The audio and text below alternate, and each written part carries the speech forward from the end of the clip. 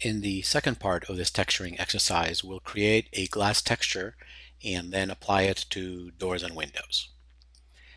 So let's go to the resource browser and now click on the resource menu button and then select new resource in building new textures and then select Renderworks textures. In the edit texture dialog box, give the new texture a name, so let's call it glass. And now take a look at the left side of the edit texture dialog box. Each texture is actually made up of 4 shader types. These shader types are actually individual components of a texture that give the texture certain features: color and reflectivity, transparency, and bump. And bump is what gives a texture a three-dimensional appearance. Now, not all textures require all 4 of these shader types, and for this glass texture we'll only use 3, and these are color, reflectivity, and then transparency. So let's start with color. In the shaders area on the left, click on the color drop-down box and select color. And now we need to select a color, so click on the edit button next to the drop-down box and select a color for the glass.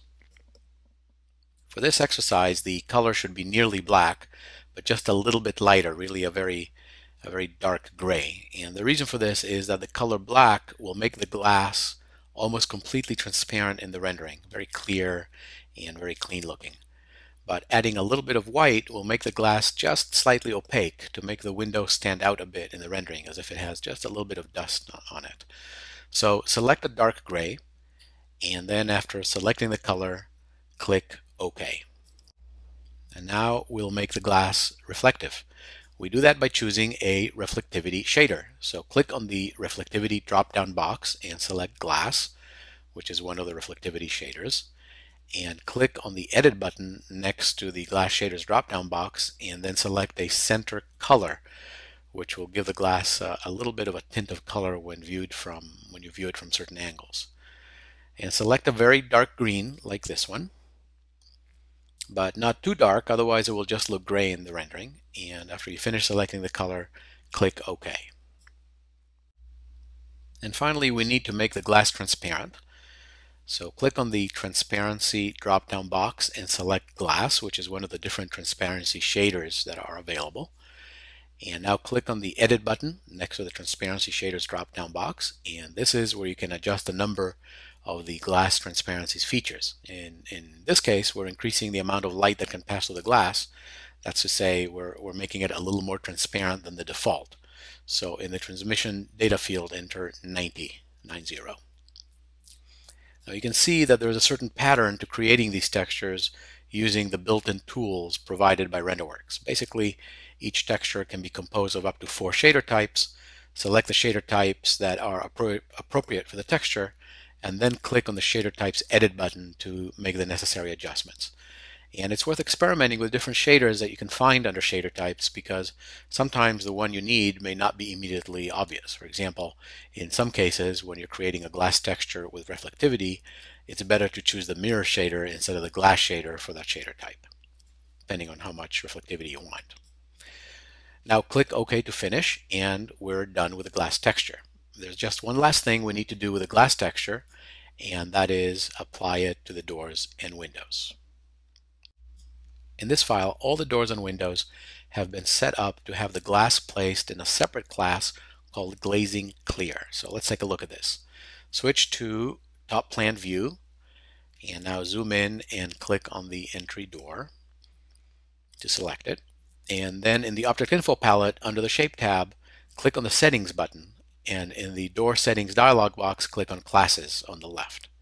Now look at the last 3 items in the classes list in the center column. You can see that glazing, sidelight glazing, and transom glazing have all been placed in the glazing clear class. It's not just the doors, but the windows in this model have also been set up in a similar way. All the glazing components have been put in the glazing clear class. Now, why is this important? Because in Vectorworks, it's possible to assign a particular texture to a specific class. And so when you put an object in that class, it will automatically display the assigned texture as soon as you render. In this case, since all the doors and windows have their glazing assigned to the glazing clear class, all we need to do is assign the new glass texture that we just created to that class, and then all the doors and the windows will automatically display the new glass texture when we render. So let's open the organization dialog box and click on the Classes tab, which is the first on the top left. You can see the glazing class, so let's click on the little triangle to open it up. And now select Clear, and then click the Edit button at the bottom. So now we're editing this class. The bottom part of the Edit Classes window is where you assign textures to this class. So you'll see 3 tabs here, and this is where you can select walls, roofs, or other. And in this case, the glass in the windows are not roofs or walls. So click on Other. And now we need to select an assigned texture. So click on the Texture checkbox, and then on the selection tool beneath it, and select the texture Glass. Click OK to finish, and then click OK one more time to close the organization dialog box. And now we're done assigning the glass texture to the Glazing Clear class. And so let's switch to a perspective view and then render to see the result. Now, the methods that we've used here to apply textures to objects are just a few of the ways that we can apply textures. Vectorworks offers many different methods for this, including applying textures to specific faces of objects and not to others, assigning textures to different wall styles so that when you use such a wall style, the textures are immediately displayed when you render, and there are several other methods as well. The ones we show here are among the most easy to use, but once you become more familiar with Renderworks and then begin to do more work with it, it's worth looking up all these other methods in the support materials, because if the files are set up to use them, they can actually save you a great deal of time and effort.